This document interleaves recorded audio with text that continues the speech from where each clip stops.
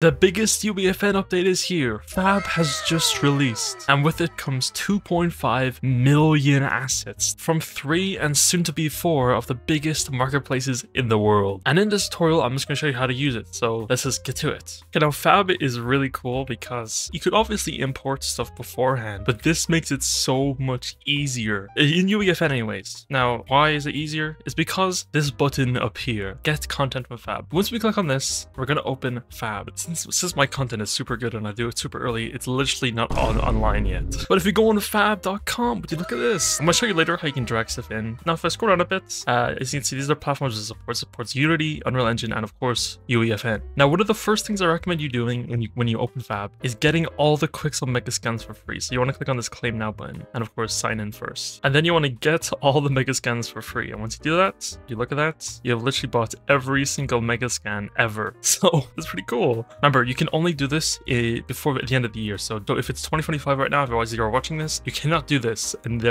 you have to pay for it. But if you're early like me, you'll be able to get all the QUIXEL MEGASCANs for free. Now, another thing I should mention about the QUIXEL MEGASCANs, if you've got them previously on QUIXEL Bridge or whatever it is, you'll actually lose access to them next year. So you need to make sure you claim them all in FAB. And if you want to see your MEGASCANs that you got, you can go to the QUIXEL profile, which is where they all are, and now see you have all of these MEGASCANs assets you can now use. Now, in here, as you can see, there's tons of assets you can buy. You can see all these assets out here, these fantasy creatures pack. This is all free. You can just download all of this and bring it right into UEFN right now, if you wanted to. There's some really handy features in FAB is that it's like a different kinds of license. You can get a professional or personal, which is going to be free. Remember, professional is for studios or other entities with over 100K in revenue or funding in the past 12 months. Of course, then you can see the publish date. Usually they're all going to be today because it only came out. License terms, you're going to find that here. You find the age rating. This is not mature. It can also show you if it uses AI or not. And you can see if there's like, the creator has specified digital content is not being utilized with data assets utilized by generative AI programs. So if you don't want any AI in your stuff, you can filter that out.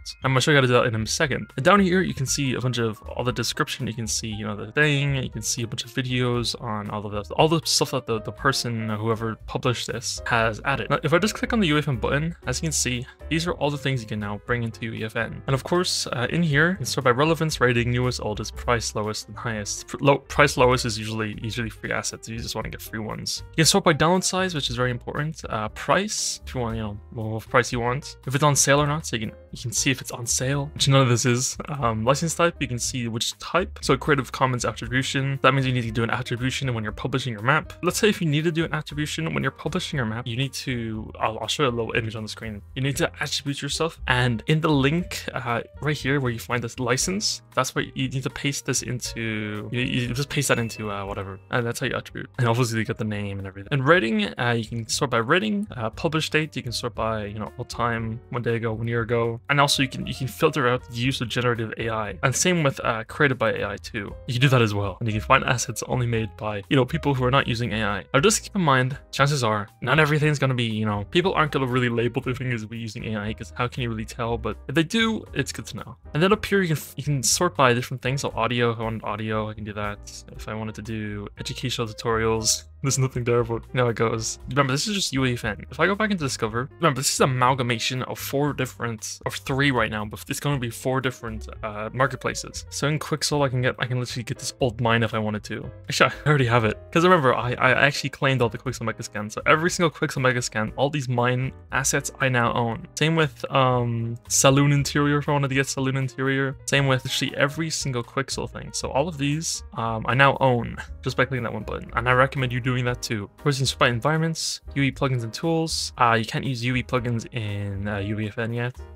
Free content, you have smart assets, of course. There's going to be paid assets here, so if you want to pay for an asset, if you want to pay about 450 to 700 bucks for this modular druid bundle, you can. But you can also get animations, so you can get a bunch of animations. Like, there's a ton here that you can get. It's really cool. Then, of course, you can go up here. There's going to be a few buttons. You can be Discover, where you can find that. You can also get my library. And now in my library, you can now see, I got my library. You can now sort by oldest and newest. You can now sort by what format it is, and all of this. It's pretty cool. And also the purchase date. As you can see, these are all my old things I got from the Unreal Engine Marketplace. So now in the Fab library now. And also just remember, if there's some assets from the Unreal Engine Marketplace that didn't get transferred to Fab, you can still find them if you bought them in here in your Fab library in the Epic Games Launcher. A few moments later. So it's actually been a few days since I last recorded this video, just because the UEFN integration was a bit, it was under maintenance for like a week or so. But now if you look at this, if I click on Fab up here, just look at this, it's actually working. Now just keep in mind, right now in UEFN, you can only drag in, so to my understanding, referenced assets that are for UEFN. So you can't actually access any Unreal assets in here. If I go on my library, as you can see, I only have the referenceable UEFN assets in here. For example, in my Fab library in the Epic Games Launcher, as you can see, I have so much more stuff in here than I do in here. This is because all of this is for Unreal Engine, while this is for UEFN, if that makes sense. I'm going to show you how to get Unreal Engine assets to UEFN later, but for now, I'm going to show you how this works. So like on the website, if I go into Discover, you can see all the different assets you can find, and you can just browse through here if you want. You can go up to Sort By, and you can, do the sorting, and you can also filter up here as well, of all the different options we had earlier. For now, what I'm going to do is I'm going to go into lowest first, and I'm going to find some free stuff I can just get quickly. Oh wow, look at this. Post-apocalyptic scrapyard pack. So what I can do is I can go down to here, and I can add to my library, and then what I can do is I can add the content browser. And clicking this button, basically what this will do is this will add, as you can see, it's going to be building the reference content. If I go down and out, and I go down into my content drawer, you can now see it's going to add a new folder for my reference content. Oh yeah, and I forgot to mention, this is a tab you can move around in UEFN, so you can dock it like up here or something. And now it's downloaded, so and you can see there's a new folder here for reference content. This is where I'm going to find all the reference content I got. And here we are, Scrapyard. So in here, I can now see all the new assets I just got. Oh my goodness. So now if I want to, I can now just, let's say, if I wanted to drag in this weird windmill, there we go. I got a windmill. Get this car, perfect. This sign, now this is coming together. What even is this? Like a window? Oh wow, would you look at this? Look at this beautiful thing I just made. Now remember, these are reference assets, so if I try to click onto it, like this car for example, if I click into it, you're gonna see that I can't really change anything in here. It's all locked just because it's referenced and I can't really edit it. So just keep that in mind. And then let's say if I go back into Fab, go into my library, I can also grab is like, I don't know, this, and I'll just add that to my browser. So if I go on my reference content, I now have Sparkle, which is what I just got, which is all this like space stuff. So now I can use so now I can use this thing or whatever this is, this gas tank. It's like some weird looking alien thing. This is like a console where you can like buttons onto. So yeah, it's pretty cool. It's pretty cool. If I search up QUIXEL in here, you now see there's you can find a QUIXEL assets. If I search by creator up here, and then I go to QUIXEL, I can see everything the QUIXEL is put into the UEFN here. Since you remember, this is the UEFN integration, so it's only the UEFN reference assets that are in here. Because the donut, for example, if I drag out this donut, as you can see, look, there's a donut now. And for example, I wanted this Japanese statue. And when I drag it out, it makes this little circle where I'm going to put it. So I'm going to put it right here. Oh, voila!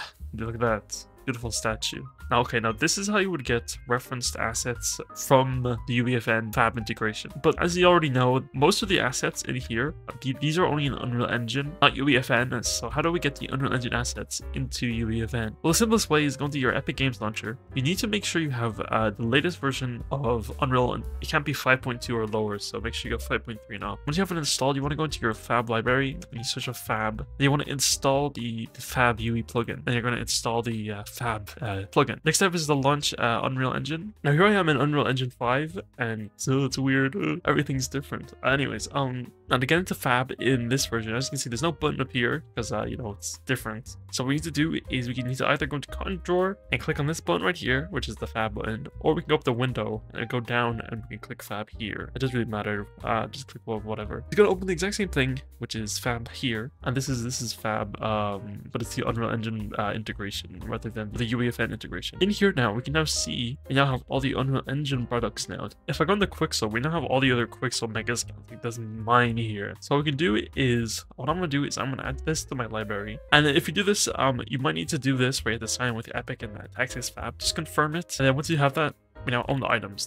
No, because I did that in my library, I should be able to see everything now. So there we go. Would you look at that? If you saw my library earlier, this is all the stuff I had in my library, which I can now put into, you know, Unreal. So for example, let me just grab these rocket boosters, and I'm gonna add this to my project, and it's going to add, you know, the rocket boosters to my project. And now, like in UEFN, our rocket thruster thing is here now. So as you can see, we have FX, which is like Niagara systems. So if I open this, we now see, as you can see, we now have this little rocket booster effect. So go out, there we go, boom. So you're probably wondering, how do I get all of this into UEFN now? We need to do something called migration, okay? So if I right click on this rocket thruster, then I want to go up to migrate. And once I click on this, it's okay, it's gonna migrate everything. Now to actually get this to work, right now we're in Unreal projects. What we need to do is we're gonna get to Fortnite projects. So just go to documents or wherever Unreal projects is. You then want to find Fortnite projects. Want to find the right folder, which is this one, which is Fab Tutorial. I'm gonna click on this. Then once you're in here, you want to go into plugins, Fab Tutorial, and just click on the content and then select folder. And we're gonna migrate all of our packages into there. And now here I am back in UEFN. And now as you can see, you might have to also reload your UEFN project if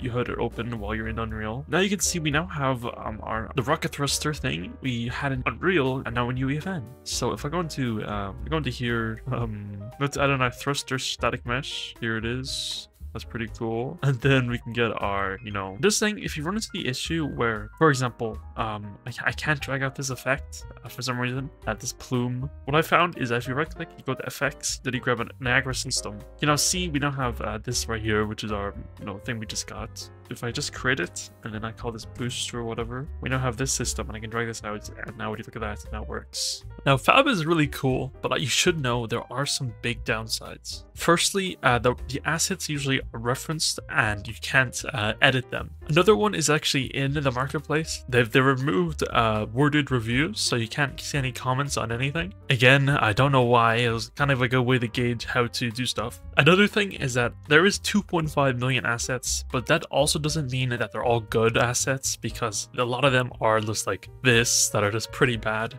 You know, it's a launch of Fab, so it's not going to be perfect. So just keep that in mind. I hope you enjoyed the video. That's about it. Remember to like, subscribe, use my code in the Fortnite shop. Thank you to all the members of the channel, and watch all these tutorials for more of my content. That's about it. I'll see you all around.